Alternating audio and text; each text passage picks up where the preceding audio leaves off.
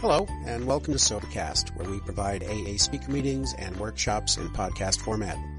We're an ad-free podcast, and if you enjoy listening, please help us be self-supporting by visiting Sobercast.com, look for the donate link, and drop $1 or $2 into our virtual basket. We hope you enjoy the podcast. Have a great day. Okay, let's get started. I will now turn the meeting over to tonight's moderator, Amy A. Hey, well, thank you, Chuck, and thank you, everyone, for letting me be of service tonight. My name's Amy, and I'm an alcoholic, and I am, as Chuck said, I am a GSR, or a General Service Rep for my home group, which is Keeping It Simple in Medford, and it's a 2-year commitment. I'm almost at the 1.5-year mark, and I've also been one of the committee members on the recently formed District 16 Ad Hoc Committee for this COVID-19 that Chuck spoke about. So I'm familiar with the survey questions that were sent out to the GSRs. And that's the basis of the discussion that we're having tonight. So here's how it's going to happen. We're going to break the time that we have together to talk about 6 different topics. And we're going to call them hot topics because according to the responses we got from the GSR survey, it showed that these were the areas that were needing attention. So we're going to focus the conversations there. And we have 6 topics, okay? I'm going to feel like Alex Trebek here. So the first topic is primary purpose and carrying the message. The second one is sponsorship. The third one is newcomers. The fourth one is access. The fifth is safety. And the 6th is self-supporting. And we're going to allocate about 15 minutes for each section.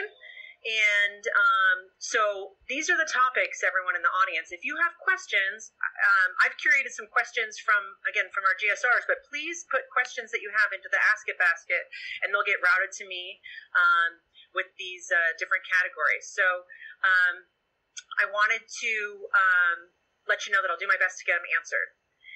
And so, it's a privilege to be able to moderate tonight's discussion because how we all, as group members, can uphold the 12 traditions during this new normal in AA. And, none of us are in charge. All of us, that are here, not just the panelists and our meet. We're not in charge. We're not gurus. There's no president of AA. We're just people with a drinking problem whose lives were changed by AA. And so we want to make sure that those who come after us are able to experience that same change.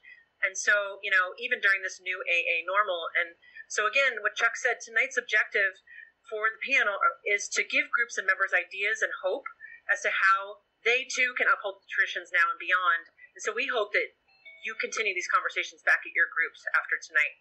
So, I'm a little biased, but I think tonight's panelists are solid AA members. They're leaders in our local AA community, and I'm proud to call them all as friends. So I say this so that you panelists can feel like you're sitting in my living room in my couch, and we're just cozying up. And, there's some people who happen to be peeping in the window and talk and listening in, but I want this to feel like a really, just an organic conversation. And we're talking about our favorite topic, Alcoholics Anonymous. And I know that you guys all feel that way. So let's meet tonight's panelists, shall we? It's important for you guys to get to know who's here.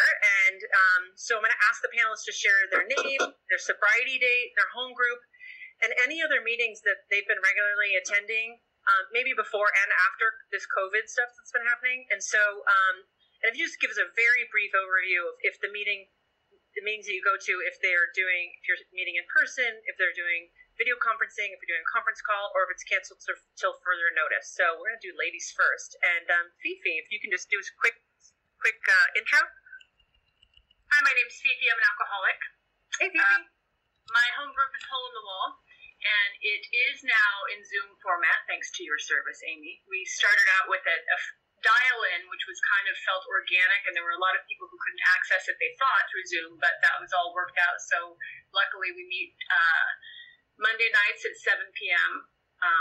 In this format, and it's a fantastic meeting. There's a lot of newcomers, so I'm so happy that that's available to them and to everyone. Thanks, Fifi. And what's your sobriety date? Oh, February 23rd, 2010. Great. Thank you. Stacy. Hi, good evening. My name is Stacy, and I am an alcoholic. Hey, Hi, Stacey. everyone. Hi. So my sobriety date is June 3rd, 2014. My home group is the Crack of Dawn meeting of Alcoholics Anonymous that meets in Ashland 6 days a week, Monday through Saturday from 7 a.m. till 8 a.m. And we are now we are not meeting in any meeting place. We are video conference format is how we meet. And I also attend on Sunday the Ashland Sunday morning fellowship meeting, which is also a video conference meeting. Great, so, Stacy. Thank you. Thank you. Debbie. Hi, my name is Debbie, and I'm an alcoholic. Hey, Debbie. Nice to see all those friendly faces out there. My sobriety date is January 4th, 1994. And before the COVID quarantine, my regular meeting was the Sunday night Jacksonville meeting. Because of changes at work that have been caused by the virus, my schedule has kind of been turned upside down, and I haven't been able to get to that one very much. So I'm doing a lot of different meetings that I haven't been to very much in the past, which has been kind of fun, and trying to make the regular ones like my Monday night Medford meeting to see all those faces that I love when I can, when work permits. Thanks, Debbie. Kelly. I'm Kelly. I'm an alcoholic. My Hey, Kelly. date August 29th, 2007. My home group is There Is a Solution, and we normally meet on Monday nights at 6:30, 1900 Greenwood. If anybody wants to come when we're back here, please feel free to come. Thanks, Kelly. And Alan. I'm Alan Vines, and my sobriety date is September 23rd, 1982. My home group is Sunday night, How It Works. We meet at 7 o'clock at Trinity Episcopal in Ashland. I go occasionally to Crack of Dawn and Sunday morning Ashland Fellowship, and all of those are in Zoom format now. Thanks, Alan. Ryan. Hi everyone, my name is Ryan. I'm an alcoholic. Hey, Ryan. Sobriety date is September 7th, 2017. My home group is Talent Phoenix Group as of right now, technically. I've gotten the opportunity to start a meeting on Saturday, but we only had 2 meetings. We hadn't even got a name yet or any of that. So that will be my new home group soon. I do attend the Ashland Fellowship Group, the 9 a.m. in Ashland, the Tuesday and Thursday 8 o'clock group in Ashland as well. Saturday, sometimes I attend the 99 and under, and Friday Stud Muffin in the morning. Those are all video conference as of right now. Thanks. Thanks, Ryan. And Sal, you're here. Yeah, my name is Sal, and I'm an alcoholic. Hey, Sal. My sobriety date is February 27th, 1977. I have 43 years of sobriety. My home group is Talent Phoenix Group on Wednesday night. Dan is leading the online. Dan Thielman is leading the online Zoom meeting on Wednesday night. It's got about maybe a third of the regular members attending Zoom meetings. In my experience, there's a lot of people out there that just haven't. I was at a Bruce group. MD didn't have do Zoom, so that was interesting. I go to about 3 or 4 Zoom meetings a week. I don't particularly care for them. I do them because I need to keep my head on straight and keep connected with everybody, but I prefer to see y'all. I can't wait for we to get back together again. And that's thanks, Al. Garrison. My name is Garrison. I'm an alcoholic. Hey, Garrison. Sobriety date is March 18th, 2017. My home group is the afternoon meeting. We meet Wednesday nights at 8 o'clock over Zoom. These Zoom meetings have been great. I get to get all over the place to see all the people I've met over the last few years all over the country. Mondays I'm in Boise. Tuesday I'm in Covina or Los Gatos. Wednesday is usually the only local Zoom meeting I've been doing. Thursday, Knuckleheads in San Jose. Friday, Grants Pass Speaker meeting. Saturday, I meet with a closed meeting with a group of friends called the Aloha Brigade. And Sunday, I actually do a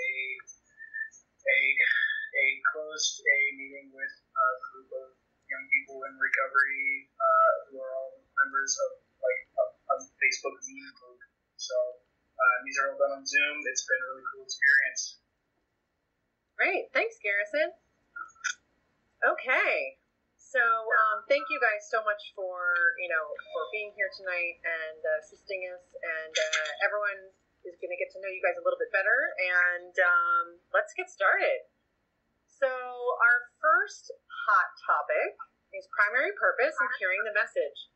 And so we're going to dive right in, guys. And, according to our fifth tradition, it says each group has but one primary purpose, to carry its message to the alcoholic who still suffers. And yes, there is a lot going on in the world right now. There's, we've connected with our GSRs from this survey, and it seems that some AA members, new and old, are being driven by 100 forms of fear that talks about in the Big Book. And, some GSRs have said that they're concerned that their meetings were no longer focused on the primary purpose.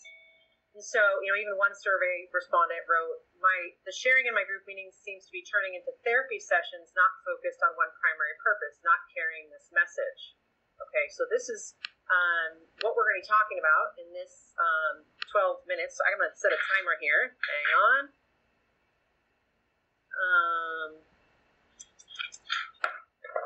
Hang on. So, here are the questions. What is the AA message from your experience? And what has the AA message, or has the AA message become diluted in your meetings that you go to? How so, or if not, why not? And the follow-up question with that is, what are we doing as individuals and as groups to carry the AA message and give experience, strength, comfort, and hope to others inside the rooms? How are we helping them from getting unstuck from the problem? So, let's see. Let's start with, remember, panelists, you can raise your hands if you're like chomping at the bit. Debbie, I heard you laugh. So, Debbie, can you start? Did that laughter mean I was chomping at the bit? Okay. I was chomping at the bit. That's the last time you'll hear me laugh. So, actually, that's interesting because I actually kind of found that to be true. I felt like it was true.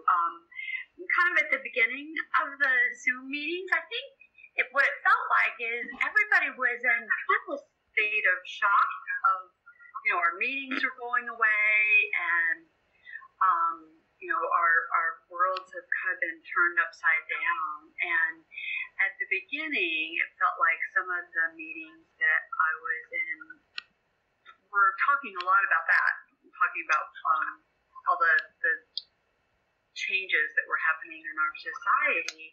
But it feels to me like we kind of got traction again. And I think that's, understandable, but it took a while to find our way through something that was such a big change for the world. And it felt like to me as the individual meetings started picking up and they started started resuming their format that they had when they were in person, that we found traction again with that primary purpose, and people started having chair people again and speakers.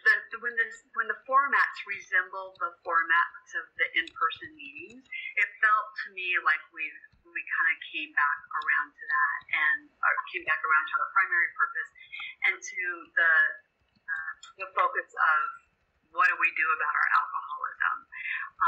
And that felt reassuring to me that no matter what our meetings look like, that we still have a solution to the problem of drinking. And that was comforting to see. So thanks. Thanks, Debbie. Hey, Garrison, so if you can tell us a little bit about your experience. It looks like you're muted. Guys, can someone unmute Garrison? Panelists, if you mute yourselves, unfortunately you can't unmute yourself, so you got to keep it unmuted. Okay. So Garrison, if you can respond with your experience, and then also, in your experience, what is the AA message? Garrison Alcoholic, the AA message is message of hope, plain and simple. And I'm really glad that this is a topic that we have here, because this is a topic that I'm very passionate about. It's one that I have seen plague this fellowship a long time before these Zoom meetings started. With meetings turning into group therapy sessions or open discussion meetings about relationships or boundaries is a good one. We're here to talk about recovery from alcoholism. Our literature promises us recovery from alcoholism, being recovered from a hopeless state of mind and body. And it is our job as recovered alcoholics to carry that message of hope to the newcomer. I was a little discouraged when we started these Zoom meetings about the lack of new people attending these meetings, but over the course of this last month, I've seen a lot of new people come in. I have new sponsees in Portland, Boise, San Clemente. I got a guy in Hawaii who come in and done this, and that is our message. We share a message of hope. So, our literature tells us that we're driven by 100 forms of self-centered fear. And this has been a problem long before COVID-19. And so, while we're supposed to be talking about traditions, this really comes down to us as individuals working strong programs and being and living and showing that newcomer a message of hope by our actions and our message. Period. And at the risk of getting up on a soapbox, I think I'll end it there. Thanks, Garrison. I appreciate it. Hey, so Ryan, I'd like to ask you, how can we, one of the follow-up questions is, what can our group do, and what can we do as an individual to carry the message? Well, it says the life of the fellowship depends on this principle. And,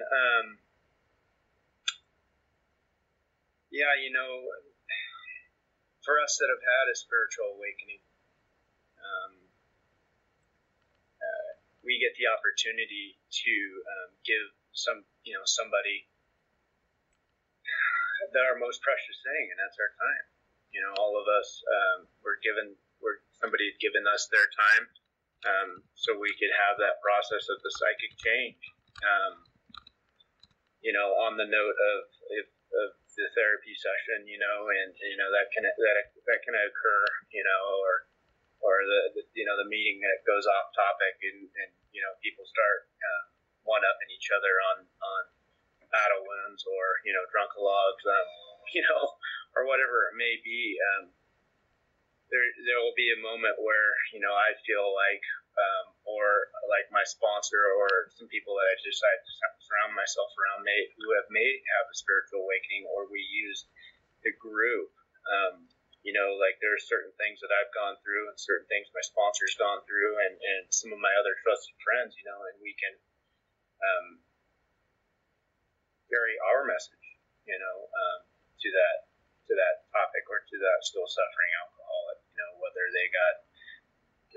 whether they're new or they got, a lot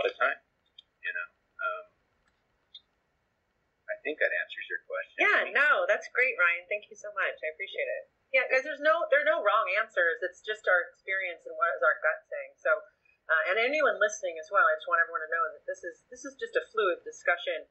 And so, thank you, Ryan. Sal, how do you think? Like, how can we, again, the same question. How can we carry this message as a group? Like, how can we make sure that our group is fulfilling it? Be contacted when and what can we do as individuals to help that as well? Well, my name is Sal, and I'm an alcoholic again. One of the things that I think our district is doing a fantastic job of pulling our resources together, and I saw the way that our community came together and got them on board within a week. We had AA meetings on Zoom, and most people didn't even know what the hell Zoom was. And people were getting trained pretty rapidly. Nick and really did a fantastic job of sending me updates and holding meetings on how to get Zoom rolling in our community. So I think we are doing a lot. One of the things I think we don't understand, and I sound biased, but the influence of treatment programs have really altered the way we can carry the message. People that come through treatment centers are, I don't know what a word would be, traumatized. You know, when I came into this program, I came in as an alcoholic. And that's all I had to work out, you know, and getting a sponsor, I can get a lay sponsor because my problem was that with alcoholism. People that come out of treatment centers today have 4 or 5 mental disorders attached to their alcoholism. And so sponsorship, I think, is really greatly altered because people coming out of treatment center don't think a regular sponsor in AA can really help. And I think it's really important to understand that if we're going to try to be more effective moving forward. I hope I'm not stepping on. No, Sal, this is great. This is great. Centers. I was a counselor for 12 years, and hey, Sal, I don't know.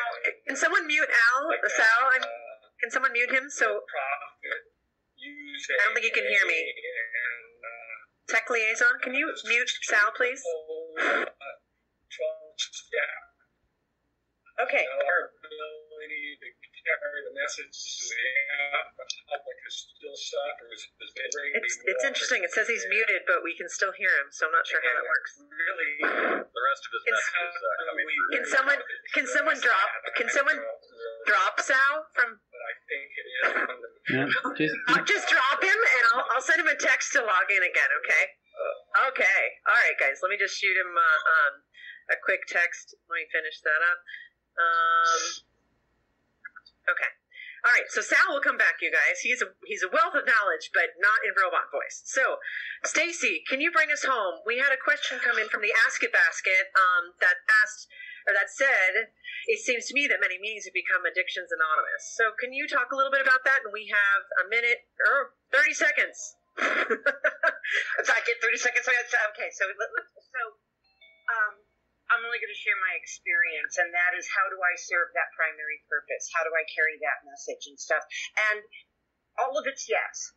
Yes is that the meetings can take a diluted form. They can shift off a purpose and stuff. Myself as an individual, I do my best to translate my experience from the literature and relate it to understandable terms. I do my best to bring it back to, hey, is fear our problem? This is what I do. On this page, on page 68, it tells me that it guides me through this prayer that says that if I practice this, that I will have a practicing a restorative faith that works from a God of my understanding, which will at once I will outgrow my fear. That's the statement of the book, and I do my best to try to transmit just my own personal experience through the literature to be helpful to carry the message. Because yes, there is a way out. There is a way out. Okay, thank you, Stacey. Thank you so much. Okay, next hot topic: sponsorship. So we're going to expand on Tradition 5, which is, again, each group has but one primary purpose: to carry its message to the alcoholic who still suffers. And I'm going to take a moment to read an excerpt on page 23 in the Q&As section about sponsorship. Pamphlet, it says, how does sponsorship help a group? The primary purpose of an AA group is to carry the message of this recovery program to alcoholics who want to ask for help. Group meetings are one way of doing this. Sponsorship is another. And in this pamphlet, it gives some examples of how groups can incorporate sponsorship into the meeting. And two that stood out to me and I want to share is, one says, regular assignment of members to greet newcomers at meetings and introduce them around. In large groups, people on a hospitality committee may wear badges for the benefit of the newcomer. In smaller groups, the secretary may, during the announcements, simply ask the newcomers to come up and make themselves known after the meeting, so that they may be introduced to other members. Another suggested announcement: if anyone here does not have a sponsor and wants one, please see the secretary, who will arrange for a temporary sponsor. Where this practice is followed at each meeting, members say it reminds the group of the value of sponsoring and being sponsored. So again, we're talking about sponsorship here, and it's, from GSO, our General Service Office in New York, has, some stuff that says group meetings are one way to also carry the message outside of a group. So it's interesting because in our GSR survey, it wasn't really addressed in any of the responses about sponsorship in carrying the 12 traditions. And so, again, doesn't mean that they necessarily thought it was a problem, but it wasn't there. So, we internally thought it would be a good opportunity to discuss sponsorship tonight, especially because, there are some, changes that have happened with social distancing, right? Like, so are there any procedures that you personally have adjusted with people that you sponsor, or is there anything that your groups have in place either before COVID or now during this to support sponsorship? So, Alan, I'd like you to please start. Okay, I want to go back to last topic, though. I'm sure you do, but I got you on sponsorship. Well, let me do it the long way, and you can do to me what you did to Sal. Hang on, I gotta set the timer. But, I think that the group's message starts with the first tradition is that we have to do it together, we won't survive. The second tradition is our wisdom comes from the group, not from any individual. The fourth tradition says that each group's autonomous, and in our formats, when we start our meetings, we always read it, and there's a segment in there that says what the group wants you to do and how it wants you to share. And then the fifth tradition says its message. So the fifth tradition doesn't really say that it's an AA message. It says it's the group's message. Like our group is the How It Works meeting, and what we do is we have the chairperson read how it works and pick a topic out of that and share them, and not necessarily tell their story. So that it's important for me when I go to other meetings that I respect that request in that format and share along the guidelines that they have. Okay, that being said, is that I think sponsorship, the guys that I sponsor, I'm now talking to them on Zoom, which just started last week because I haven't seen them in a month. and that part of the way that I sponsor is that I also ask them to honor the traditions of the meeting or the requests of the meeting and share as asked, and that they also reveal themselves in their sharing. That I went through a period where I talked at people and I would educate them about AA, and that was never received well. But when I share about my own experience, share about how I stay sober and what my personal experience is, then everybody tends to listen and the meeting flows a lot better.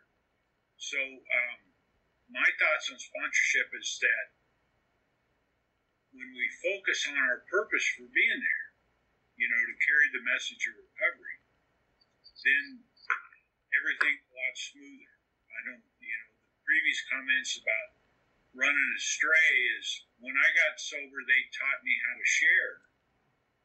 And you're supposed to pick people that bring the meeting back into line with the topic you call on. And Ashland's pretty free-flowing in that they don't really call on people.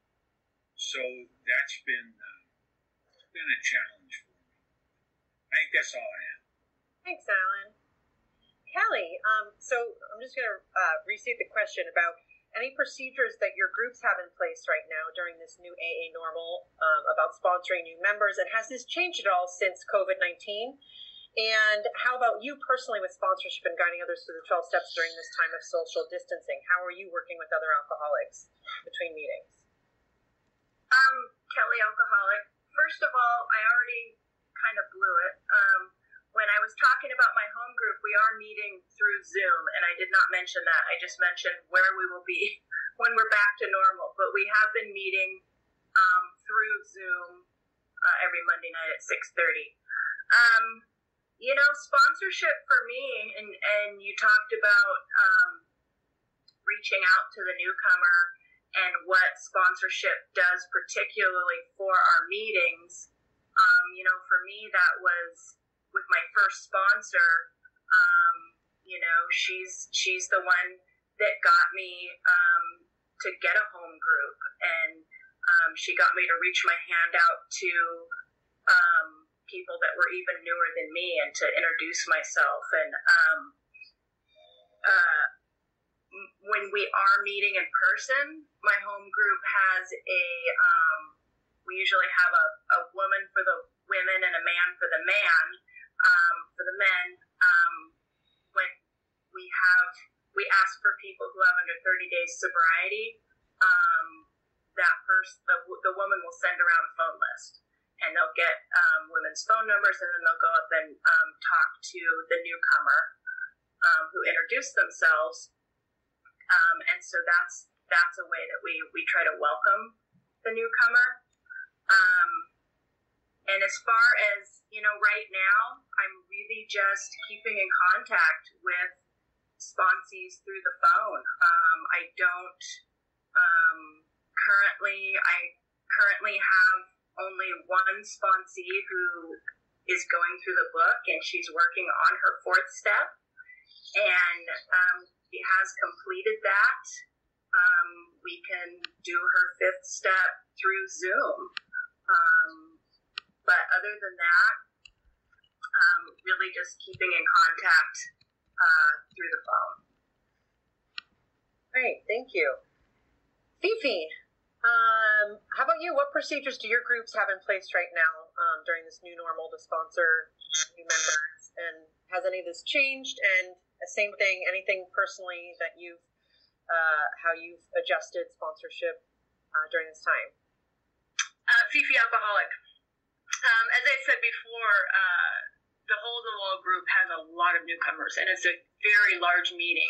So we have 2 newcomer liaisons who introduce themselves at the beginning of the meeting and then stay on afterwards and give out their personal phone numbers so that they're available to anybody who doesn't want to introduce themselves in the meeting. And I love that. And that's what I love about the home group, too, because it's really catered to the newcomer and to the primary purpose.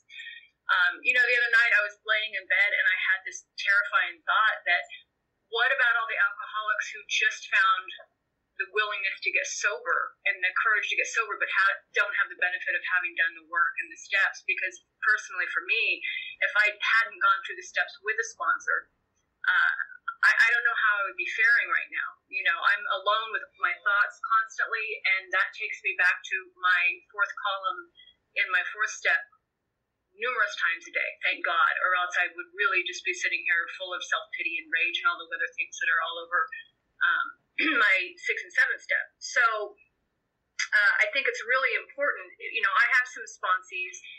One of them is still in the middle of the steps. Luckily, she has an inventory and has done a 5th step already, so she has those tools. But I've offered to do, you know, FaceTime and read the book with her if she chooses. She's very active in AA, so she hasn't seemed to need that. But I stay in touch with all of my sponsees somehow, even ones that have moved across the country during this. And it's so important even for me because it keeps me grounded, especially since I'm not one of those people who attends regular Zoom meetings, as I told you, Amy. I was really tempted to attend a whole bunch of Zoom meetings before this panel so that I sounded really savvy, but I did not. So you've got me at like 4 meetings under my belt. That's great. Okay, hey, Garrison, we had a question come in that I want to ask you. From in the Ask It basket, when do you go from newcomer to sponsor? Can you repeat that? Yes. When do you go from newcomer to sponsor? Garrison alcoholic. The steps are in order for a reason, right? I have always. I'm very grateful for my first sponsor. I was making amends by 4 months and raising my hand for sponsorship at 6. I hadn't finished my amends, but we had gone through the book, and he told me that if I didn't start putting my hand up in meetings for sponsorship, he was going to ditch me as a sponsee, and I'm very grateful for that, man. He definitely helped save my life. God definitely worked through him to do that.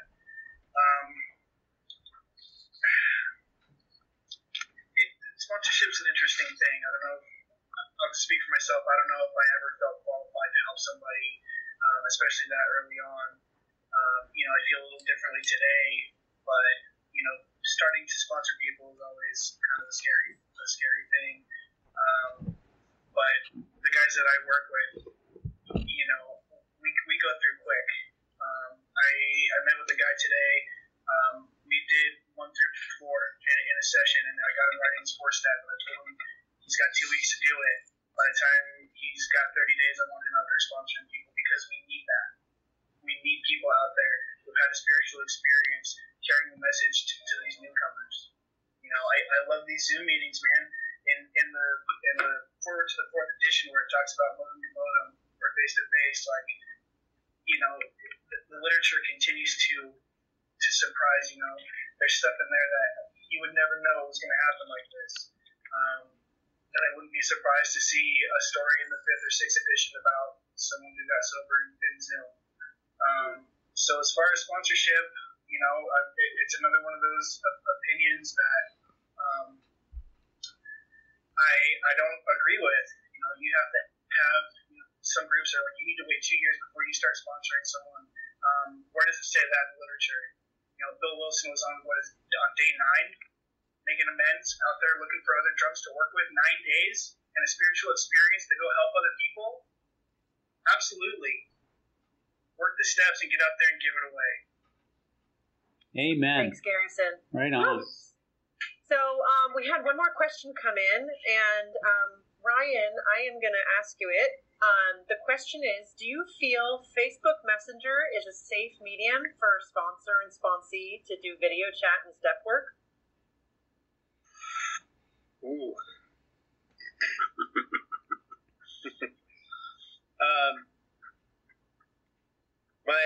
My anonymity and just has always been an open book. What necessarily works for me, I wouldn't necessarily offer that to somebody else. That's kind of something I think they would have to figure on their own. For me, I don't worry about it.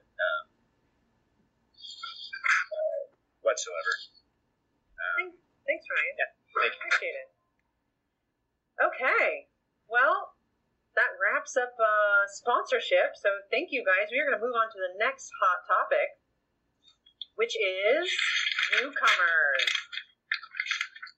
Okay, so we're going to start with, I'm going to pull a little line from the big book that says on Bill's story, page 15, which is in chapter 1, in the big book, it says, Bill wrote, "We meet frequently so that newcomers may find the fellowship they seek."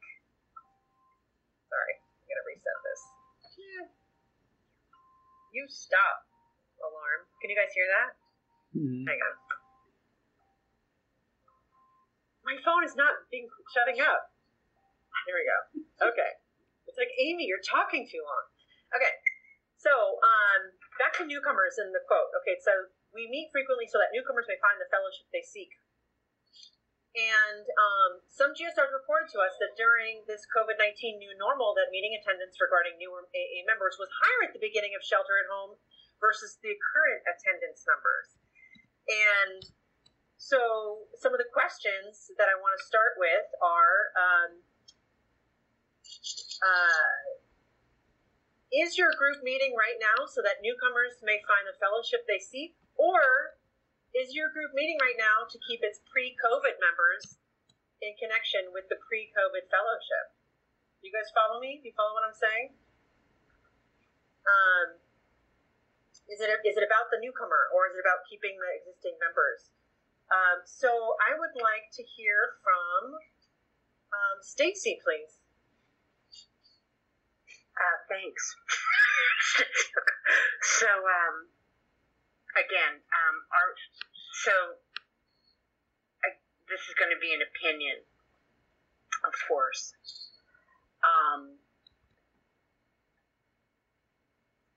I think the purpose of a group meeting should serve both. And I'll use an example like this. I know that there are several new people that traveled with us to this video format, and they are plugging in.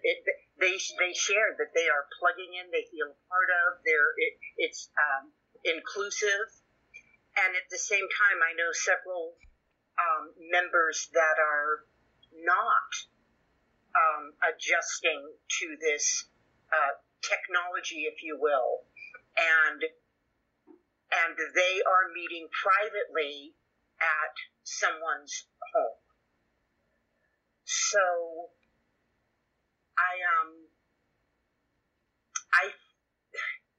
that's a hard one, because it's like building the plane while you're flying.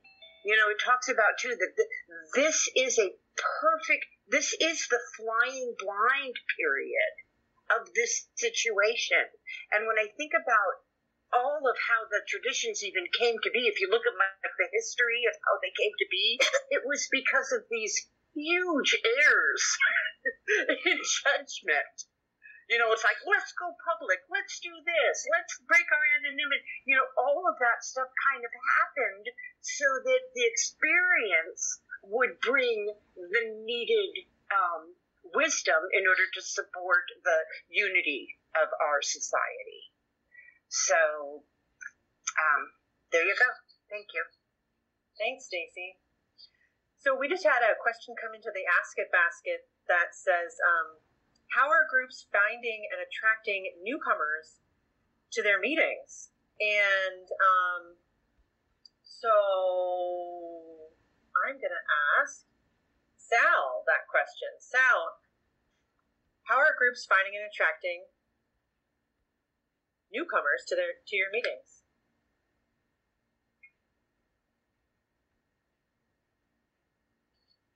Sal, are you there? Okay, Sal's not there. Okay, yeah, he's having a challenge. Wait, I'm having challenges. Here he is. I don't know what's happening with me. We can hear you. Can you hear me? Yes, go ahead. Yeah. What happened? I got kicked off my own computer or something. I'm not sure. Sal, did you hear the question, or do you want me to repeat it? About how we are attracting newcomers? Yes. That's a good question. I think mostly by attraction. You know, our group is pretty much in the AA community, and where I go to meetings, that it's a hard question to answer.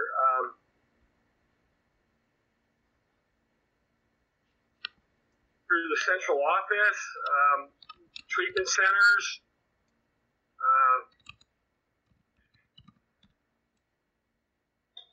Yeah, that's all I know. Thanks, Sal. Appreciate it. So I'm going to follow up with a reading from the AA group, from the pamphlet, AA group. It says there are a couple of group inventory questions from there that have to do with the newcomer. And question number 4 asks, of this group inventory, suggested group inventory, do new members stick with us, or does turnover seem excessive? If so, why? And what can we do as a group to retain members? And question 10 asks, are we doing all that we can to provide a safe, attractive, and accessible meeting place? Spoiler alert, we're going to be talking about access in a little bit, but we want to have this pertain to newcomers, okay? So I'd like you to ask yourselves these inventory questions about the groups that you attend and that you're a part of, particularly your home groups. So are you and your group members and your current group meeting formats supporting the newcomers who come to your meetings? How so, or how not so? And,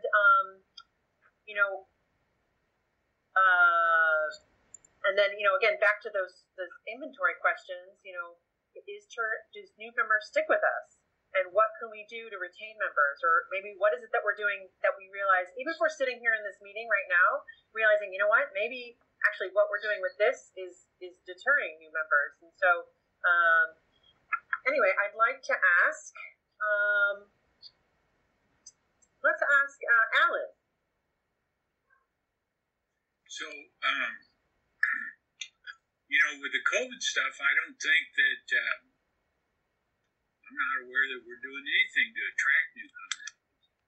I don't know how we would go about it. I think that, it's in my home group when we're meeting face to face, we try to talk to newcomers and encourage them to come back. But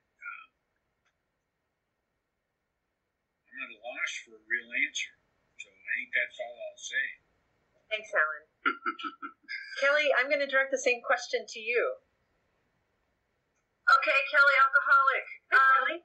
We right before this all happened, actually, our group was talking about doing another group inventory. We did one a few years ago, and we did make some changes in our group to address the newcomer. And one of the things some people said is to make the room they wanted the room to always look the same when people came in, and then like I said, we have the man and the woman newcomer greeters that give them the phone numbers and talk to them, and so who knows what we would have come up with, and maybe we should do a group inventory over Zoom to up our Zoom game here. But as far as newcomers in our Zoom meeting, we still ask if there's anybody under 30 days sobriety, and we also say that if you want to stick around and talk after, we would love to talk to you. If you're a newcomer, if you have any questions, that sort of thing, and as far as attracting, we are on the District 16 remote Zoom meeting list, and then I believe that if people call in to the AA hotline, that it goes, that they give information to direct people to that meeting list is how I believe it has been working. So that would be the same. If somebody calls at 3 a.m. and they need AA, there should be somebody to talk to them and hopefully to direct them to a meeting. Thanks, Kelly. Garrison.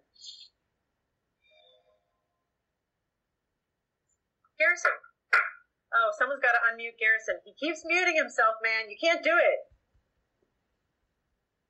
Tech liaison, can you please unmute Garrison? Garrison's in the building. I got a lot of background noise, so I'm going to have to be distracting for the rest of the group. As far as the topic of attracting newcomers, one of the things that I've been incredibly grateful for with the young people's community in Alcoholics Anonymous is that there are a lot of secret Facebook pages, and it's a setting that you do on Facebook to protect people's anonymity. And there's a ton of young people who get here, and our friends who are still drinking see the change in us, and they realize they might have this issue as well. And so a lot of those people wind up getting connected through Facebook, and we have had a ton of new people get connected that way. I was in a meeting the other night, and this gal brought one of her friends, and it was his very first Zoom meeting ever, and it was a speaker meeting, and at the very end, he was like, "This is my first Zoom meeting. I'm drinking myself to death. I'm screwed. I need help." And this Zoom meeting with 50 people, 12-step this guy, like I'm in contact with them right now. And through these Facebook groups, I've seen a lot of people come in through that attraction process of watching their friends' lives get better. And it's been a really cool deal to kind of see some of that stuff. And it's been a very effective tool for getting people sober. Thanks, Garrison. Debbie, I have a question for you. It's something that just came in through the Ask It basket. Can you please define a newcomer? What is a newcomer? Well, I think in general, I have thought of that, and obviously this is my opinion and my experience. Somebody who is new to the process of getting sober and new to the rooms of Alcoholics Anonymous, either new for the first time, never having been to an AA meeting before, or unable to stay sober for whatever reason, and is new to the process of continuous sobriety. I don't know that I've ever put a time frame on it.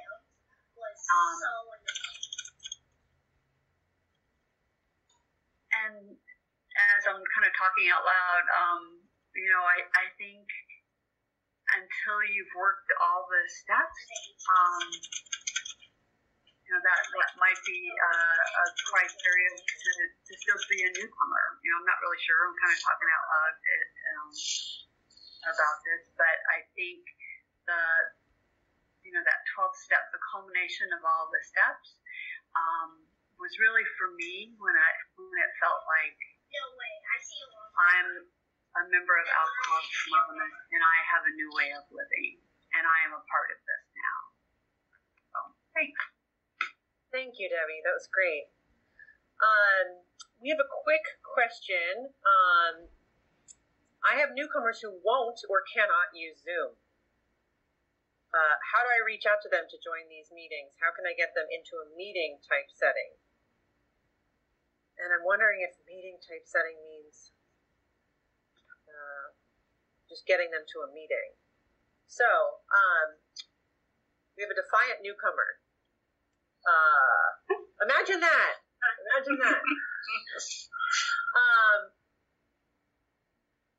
Ryan, WWRD. What would Ryan do? Once again, I would give him my time. Definitely. If it has to be 6 feet apart, whatever. Share with them the beauty in which I've found, and maybe that will be enough for some enlightenment. Maybe do something different to get different results. Thank you, Ryan. Appreciate it. Okay, we are going to close up this hot topic. Garrison's hand's up if we have a second. I know, but we have to move on. I'm so sorry. Okay. We're just out of time. I feel like Jimmy Kimmel now. with Matt Damon coming on. Okay, I gotta stop. Gotta stay on topic. Alcoholics Anonymous. Okay, so next hot topic is access. So I'm going to read a little information from the Access to AA pamphlet. It's on page 5, and it says, "It is difficult for many of us to admit that we have a drinking problem. Yet once over that high hurdle and willing to listen, there are many in AA who face additional personal barriers to accessing the AA message. This pamphlet will acquaint you with the stories of members from a variety of backgrounds who have experienced difficulties when trying to access the AA message and fully participate in our program of recovery. In Alcoholics Anonymous, our desire to stop drinking is our common bond. Since its beginning in 1935, AA's goal has been to reach every alcoholic who needs and wants help." Now,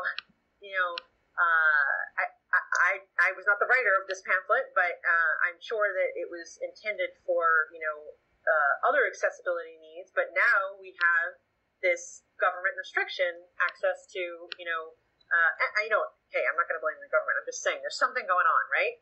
And so there's a block to meetings where the AA message is there. So that's definitely an access issue in Alcoholics Anonymous. And so it seems like, from what we gathered from our GSR survey, is that there are three ways that the majorities of the groups have gone. One is they've decided to make their meeting a remote meeting, video or audio. 2 is they're still meeting in person, provided they're in small groups or and then within social distancing guidelines. Or 3, they've decided to suspend from meeting at all, therefore canceling the meeting entirely.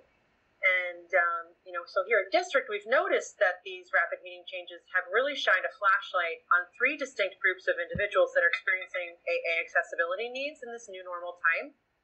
And so I'd like to talk about the first group and have anyone share their experience, strength, and hope with how we can help this group access the message. The first group are people who have concerns about using technology for meetings, whether it's financial concerns or personal data concerns. Some people literally do not have money to join a 60-plus minute phone call or even data with Wi-Fi to connect to a streaming live video conferencing on Zoom, and others are just absolutely untrusting of technology and compromising their personal information and anonymity to private tech companies. So many in this category are not going to meetings in person, or they're going to meetings in person, or which is very, very, very few, or they're not going to meetings at all. So how can groups and individual members accommodate these alcoholics right now, this type, with the 12 traditions in mind? So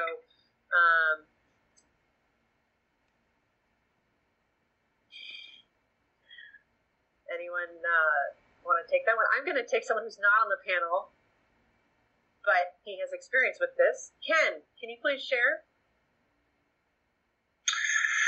Yeah, Ken, alcoholic. Hey, Ken. I appreciate the question. Yes, I'm one of the non-tech people, and I had a problem in the beginning with this, but I had to reach out for the help in accepting that this is, if I wanted to, I'm supposed to be a messenger for the Hole in the Wall group, the GSR, and I explained that right out of the gate, being a non-tech person. Like tonight, I had trouble getting in, and then I see where you're using a chat room, for the Ask It basket. My hands are in my lap. I tried that at a meeting this morning, and I missed half the share because they asked me to get in there and put my name in there to identify myself, and it was a little frustrating. I finally got it in there, but the tech end of it, we just got to reach out, and there's plenty of people for us to do that, number issue. I started out on the phone, on the dial-in, and I got refused a number of times for whatever reason. When you hit the *6, those things, I think that's kind of turning people off. My observation and in the workshop I went to, that the area, Dick N, Chuck B, Amy A, all those folks who jumped on board, Dick J, and it came down to a situation for the meetings to have more dashboard people in there.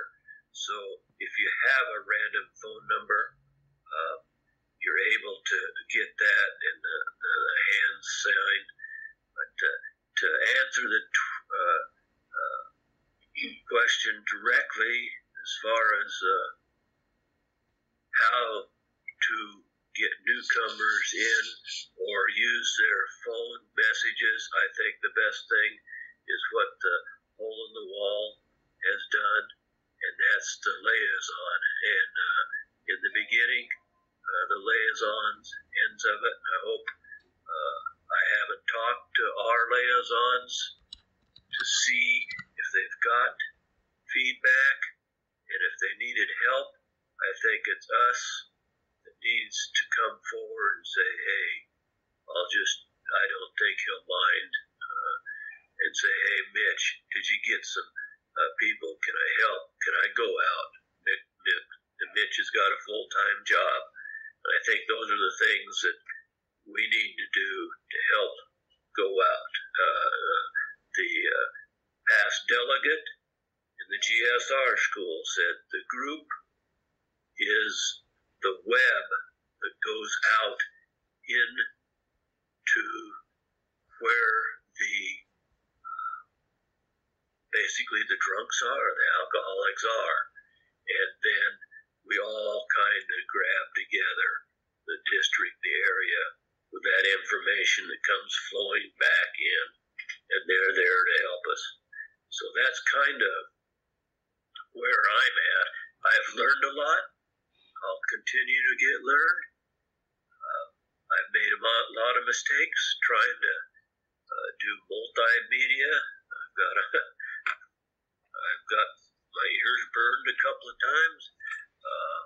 You're doing great, Ken. Thank you. Thank you so much. Sorry, I just pulled you out on here. I apologize for that, but you did awesome. Thank you. That's it. Appreciate it. So,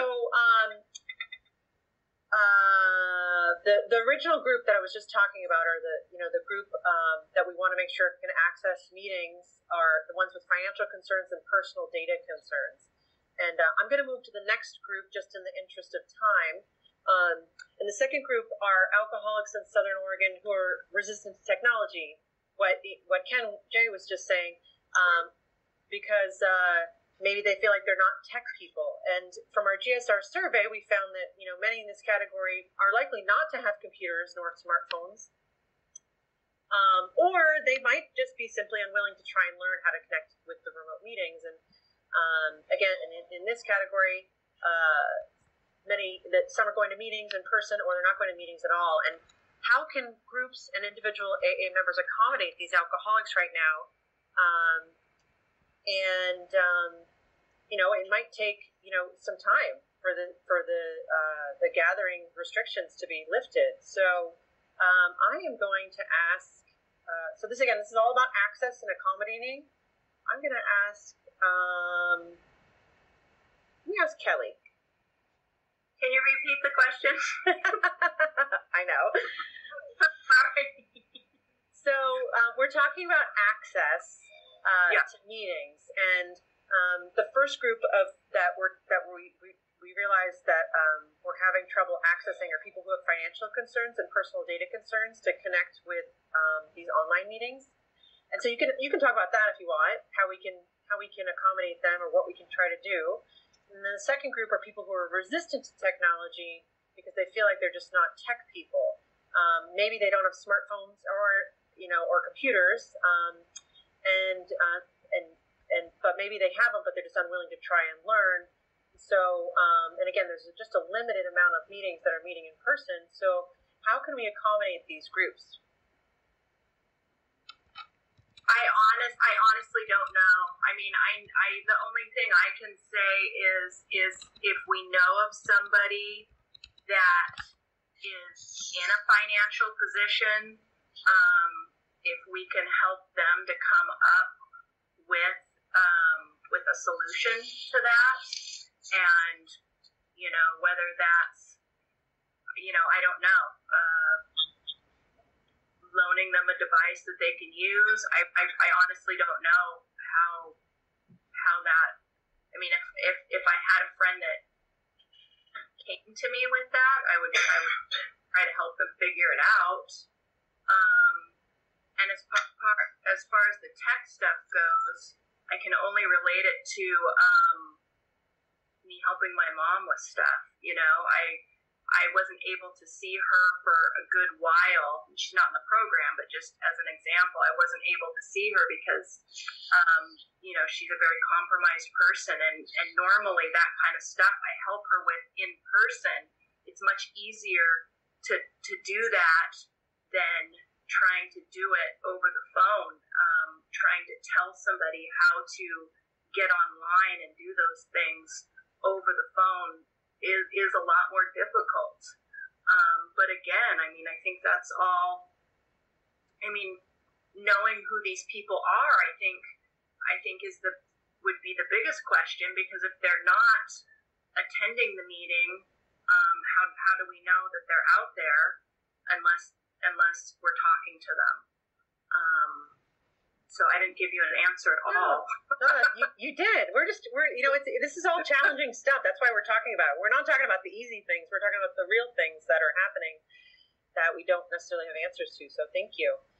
The third group that we identified from, again, the GSR survey and discussing is in Southern Oregon for alcoholics who are in the, quote, elderly bracket or in assisted living facilities, or those members who are living with serious underlying health conditions.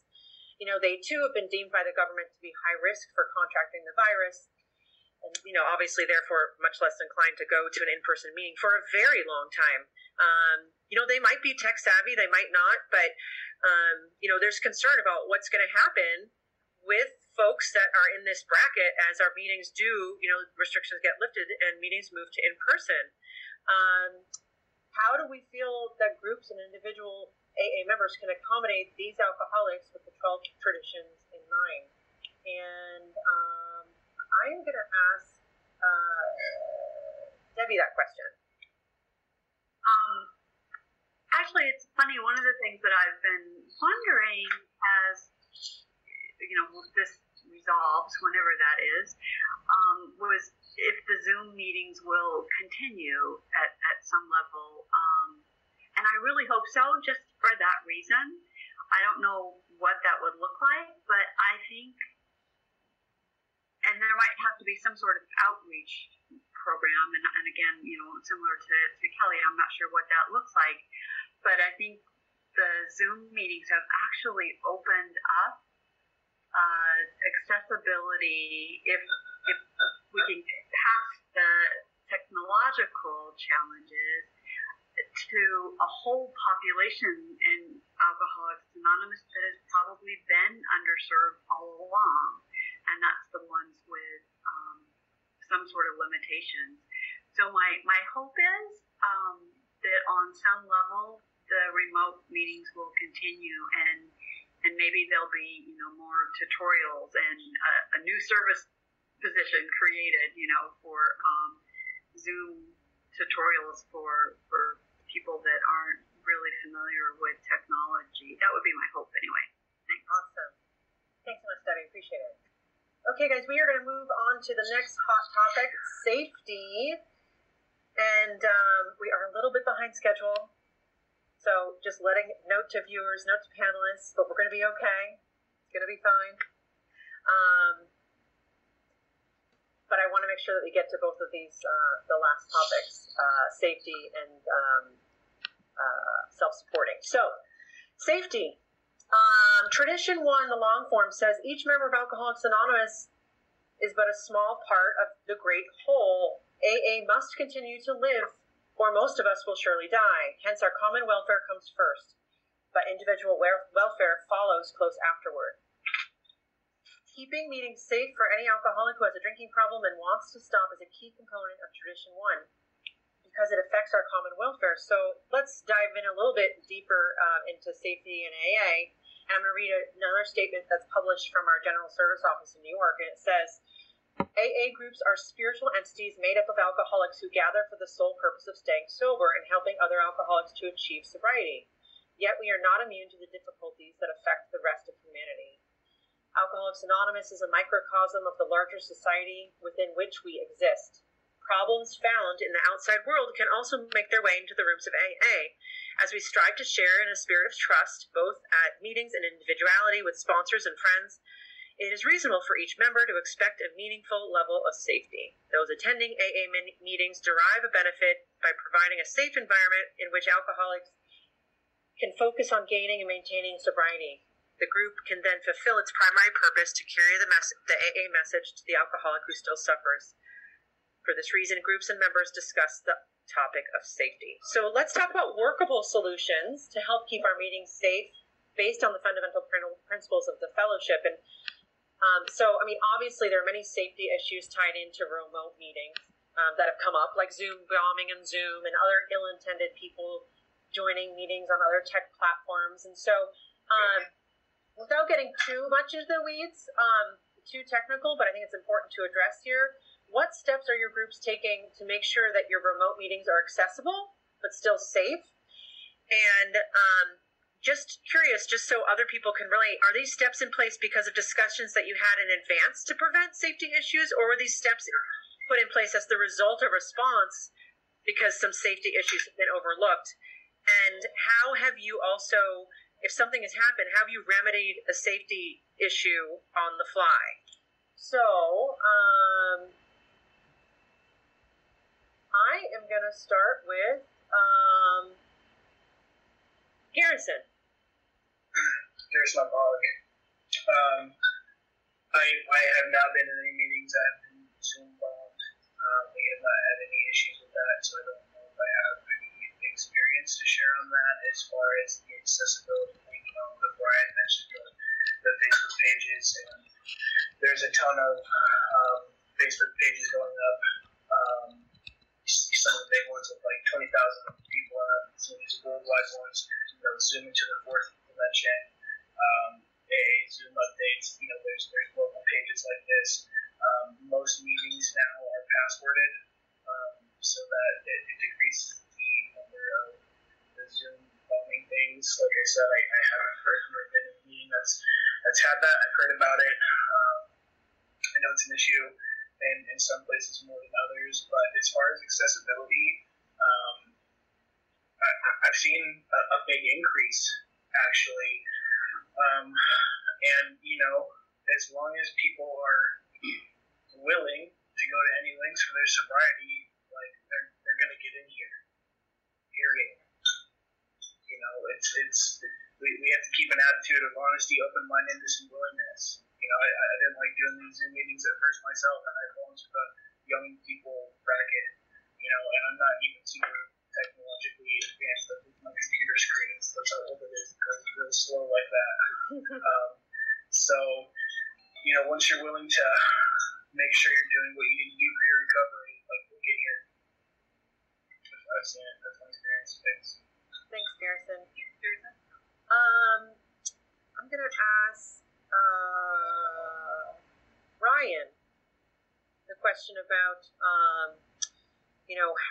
what steps are your groups taking to make sure remote meetings are accessible but still safe?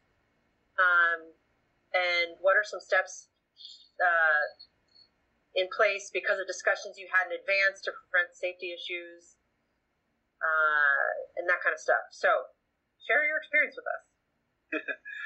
Yeah, thanks, Amy. So I've been granted the beauty of having a sponsor that's extremely involved in service.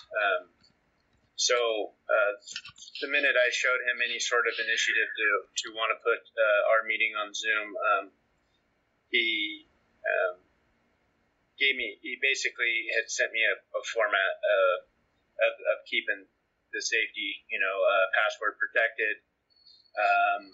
It basically turned into a little bit of a control freak, when you're running a Zoom meeting. I mean, people pop on that have their last name, you change it.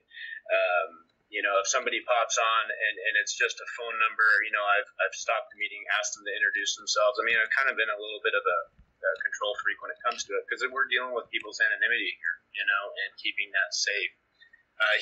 My sponsor even gave me a little format to read, along with my normal meetings format, to keep all that safe.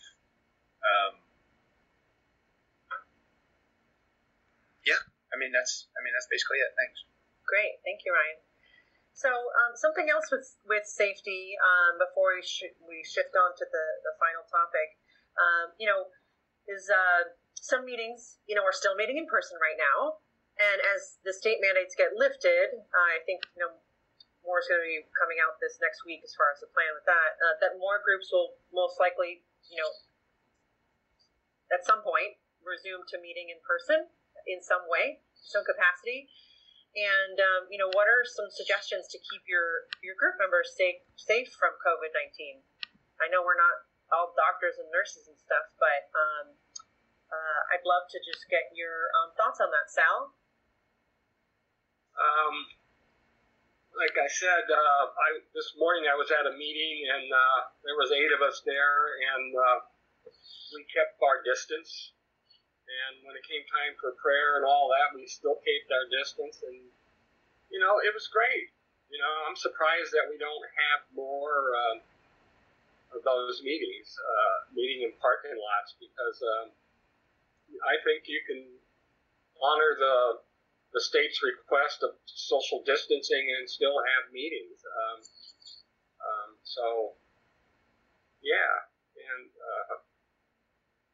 That's all I got. Thanks, Sal.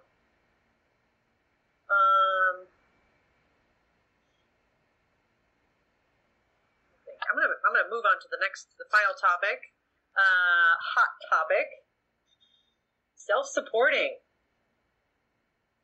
So, in the 7th tradition states, every AA group ought to be fully self-supporting, declining outside contributions. And there's a pamphlet called Where Money and Spirituality Mix, and I want to read an excerpt from it.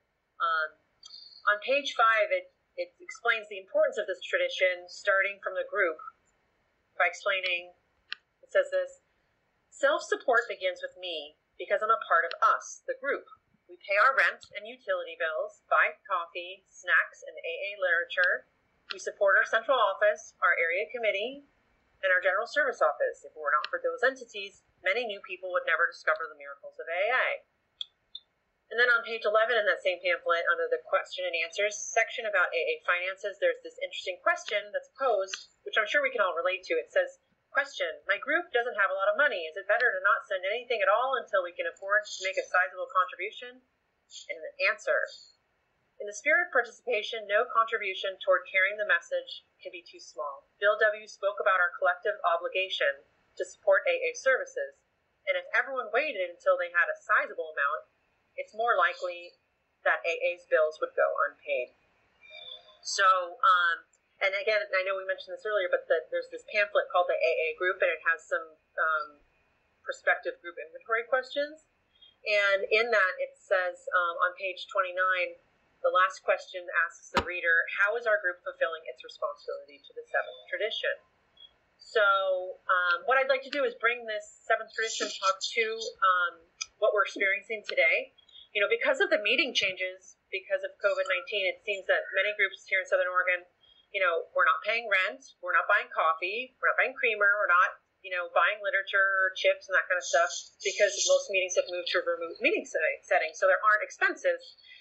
And so it seems from the GSR survey that we had that so many groups aren't passing the basket in meetings. I mean, obviously, it's different, if you're meeting remotely and that kind of stuff, but, We're not sure if that's because of the feeling of, hey, we have close to zero expenses, so we don't need to be collecting any money from our members, or it might be for the fear of not being able to keep the social distancing or fear of technology, of collecting technologically. So what I'd like to do is ask you to consider, how do you feel your group is fulfilling its responsibility to the seventh tradition right now during this new AA normal? And how do you feel that you can be doing a better job as an individual? And what's something that you can bring back to your home group to discuss about the seventh tradition? So I'd like to hear from Fifi. My name's Fifi. I'm still an alcoholic. Hey. So the hole in the wall, they were giving announcements about sending a check in for the seventh tradition, but just today or yesterday we set up a Venmo account. So that's an option. And I understand that there are a lot of people that have the opinion that they don't need to give money because the format has changed and the necessity isn't there, but we don't know how we're going to grow in this. I mean, we're witnessing a monumental change. It's history, really, in AA right now, and it's beautiful to watch everybody kind of scramble and try to make it work. And all of these questions that you're posing, Amy, I mean, they're so important, and it's going to be wonderful to see how. And Debbie, how you talked about the underserved group that has existed probably all along. I mean, it's really bringing up some questions that I think should have been asked before we were to answer them. But as far as being self-supporting, I think that, I think if we're able to, we still need to give, because we don't know what challenges are lying ahead for us and what solutions are going to be put in place to, to solve those problems. Thanks, Fifi. Alan. So, for me, my views changed. Okay. For me, I look at it as that most of the money we send to area and district is used in travel. And that with all this travel, we kind of say, well, we don't need to send them that money. But I think GSO is in critical need of money now, and they probably will come up with more suggestions and opportunities for us to be better at doing the Venmo and the Zoom stuff, because they're representing the whole group. And I don't know, my group set up a Venmo account, and I don't think we've received anything, but just as a member of AA, I think it's important that we don't forget to send money to GSO at this time. Thanks, Alan. Garrison. Garrison Alcoholic. Alan, thank you for plugging that. I had heard through the grapevine that GSO was down to like a 9-month proof of reserve for its officing or something like that, and it's been super critical. My home group has been sending all of our seventh tradition to GSO directly, and granted, we're not spending money on rent or this or that. Like, there are still expenses. We still have literature to print. We still have literature to get out. It's my opinion that the literature is the most important thing that we have going in this program, along with sponsorship. And so to keep the funds going into that so that our organization can stay running is absolutely critical. Venmo is super easy to set up. If you have a treasurer who wants to protect their anonymity and doesn't want to be involved with the bank, have another trusted servant do it. It's really easy. Thanks, Garrison. Stacy. How do you feel your group's fulfilling its responsibility to the seventh tradition right now? We have two methods. We have the Venmo account, which is posted during our when we read it in our format, and then we also list our treasurer's personal address so that you may mail them a personal check. So, and at our business meeting this morning, and I'll try to quote him, he said that right now our numbers are a little bit of a moving target. But it's his understanding. He feels that we're about 30% down in contributions. So how are we? And I know I used to be the treasurer of that meeting, and I believe that part of the greatest service that we did was the quarterly disbursements, because how that connects us with the world of Alcoholics Anonymous, because it bridges that gap. It connects us to the world. So, and we were able to do that, but we still make those distributions. Thank you, Stacy. Debbie, you have your hand up? Oh, no, sorry. Just kidding. Okay. Kelly, would you like to close us out on this topic? Sure. So, my meeting does have a Venmo account. We looked at Venmo and PayPal, and the person that was researching it found that the Venmo asked for a little less information, I think, than the PayPal. So that's why we went with that one.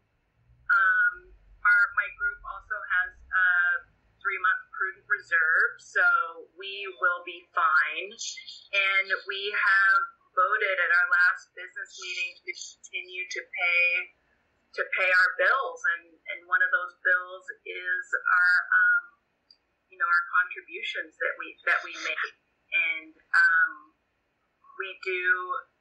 When we get up to a certain amount, that's when we make those distributions, and so we don't do it on a real regular basis.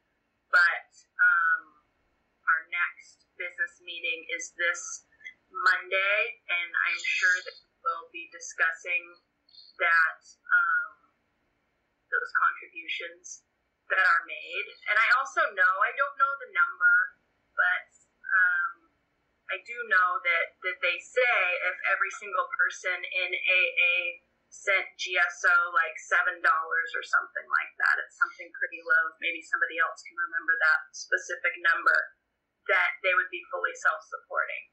And so I know what we can do as individuals is send some money to GSO. Just send it straight to GSO. And like you read in the pamphlet, it doesn't have to be a lot. I think if a lot of people send in a little bit of money, it can make a huge difference. Thanks, Kelly. Appreciate it. I just wanted to make a quick note. One thing it didn't say in the pamphlet, but is important because it affects us here locally, is that we have a central office too, and so distributions, are often in that pamphlet. It talks about distributions to our local central office as well, and it wasn't in the thing that I read, so that's why I just wanted to put a plug in there for our central office because they have a brick and mortar rent to pay, right? So, okay, well, we talked about a lot of things tonight, did we not? And so, while we're all adjusting to this new AA normal, let's wrap up the night by talking about a very, very important thing that was created by the Middleton Group in 1946.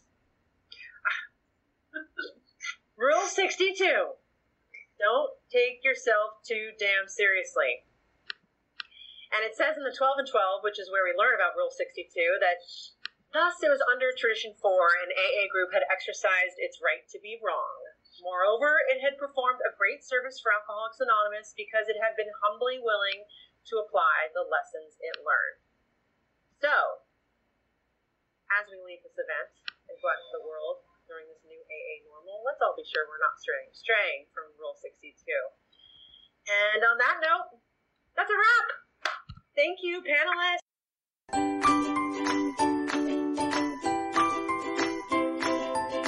Thanks for listening. I hope you enjoyed the podcast. Sobercast is ad-free, and we'd like your help in order to keep it that way.